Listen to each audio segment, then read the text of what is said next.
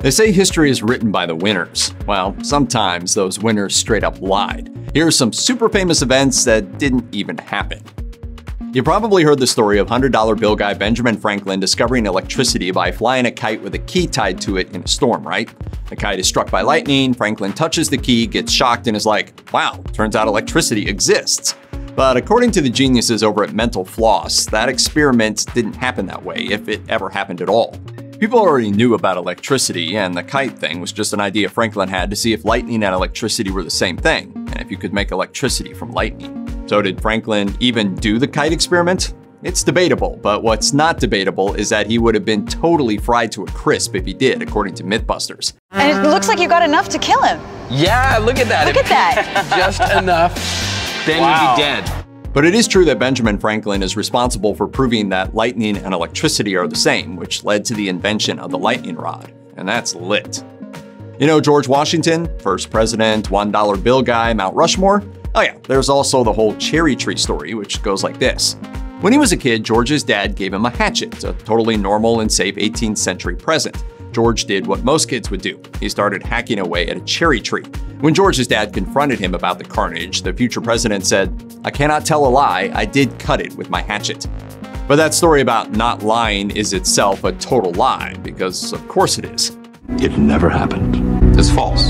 It never happened. It's a fake. The story was introduced in the 5th edition of a biography of Washington from 1806 by an author named Mason Locke Weems, who used a lie in an attempt to tie Washington's political success to a life of virtue.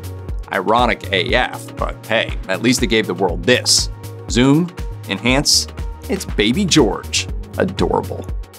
This one is huge. At some point, American kids are all taught that this Italian guy with this thing on his head, Christopher Columbus, discovered America in 1492.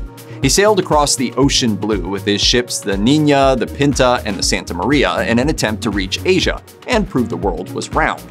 Except almost none of that is true. The ancient Greeks even knew that the earth was round, and they were basically all statues. And come on now, people. Columbus definitely didn't discover America. There were thousands of people already living there. But he also wasn't even the first European to land in the Western Hemisphere. Leif Erikson likely landed and made a settlement in North America 500 years earlier.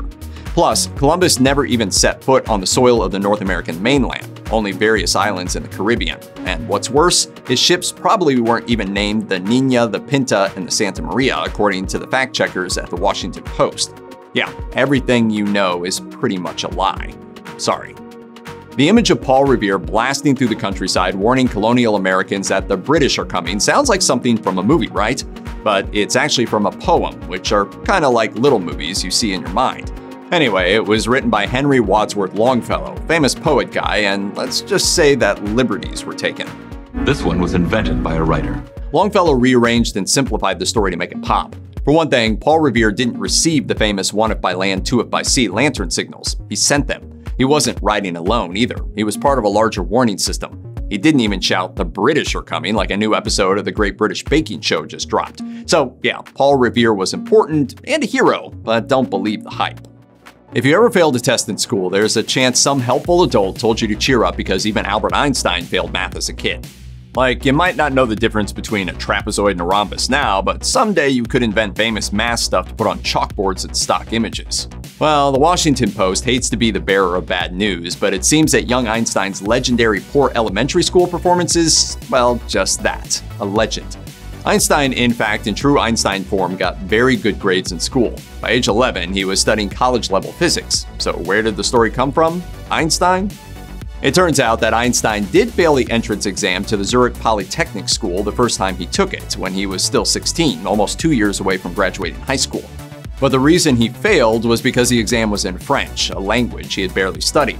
So he had some trouble with the language and biology sections, but he nailed the math portion and the stick out your tongue challenge, obviously. The rest is history. Why did the angry peasant class of the French Revolution cut off the head of their queen, Marie Antoinette? According to popular knowledge, it was because she said some real disrespectful stuff about cake and who gets to have some. The story goes that someone told the queen that the people of France had no bread, to which she replied, "Let them eat cake." It's a good joke, but it's also exactly the kind of thing an out-of-touch, oblivious person would say, like millennials are killing the diamond industry. But guess what? There's no historical evidence that Marie Antoinette ever said this.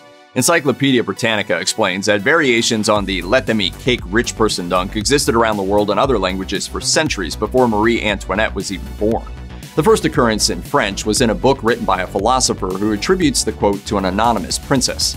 Revolutionaries likely applied Marie Antoinette's name to the story as a form of cake-related propaganda, which is hands down the yummiest kind of propaganda.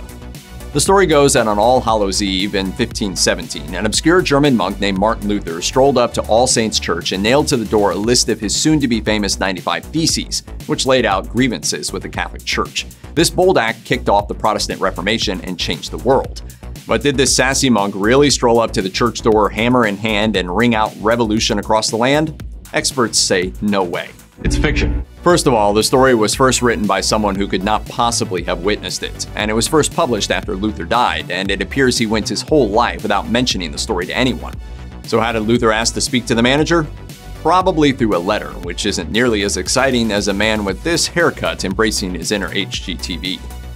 An enormous fire hit the city of Rome during the early days of its empire, burning for 6 days and consuming 70% of the city, leaving about half the population without homes.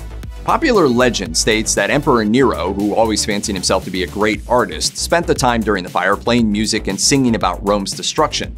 This story gave rise to the popular expression, "Nero fiddled while Rome burned," which has gone on to describe anyone who acts ineffectually during a time of crisis. The first part of the saying is easy enough to debunk. The fiddle didn't exist until about 1,000 years later.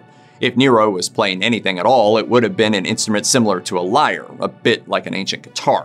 However, there's no evidence he was playing any instrument while Rome burned. The closest report comes from a Roman historian who says that there were claims that Nero sang about the destruction of Troy during the fire, but even the historian thought that story was likely bogus.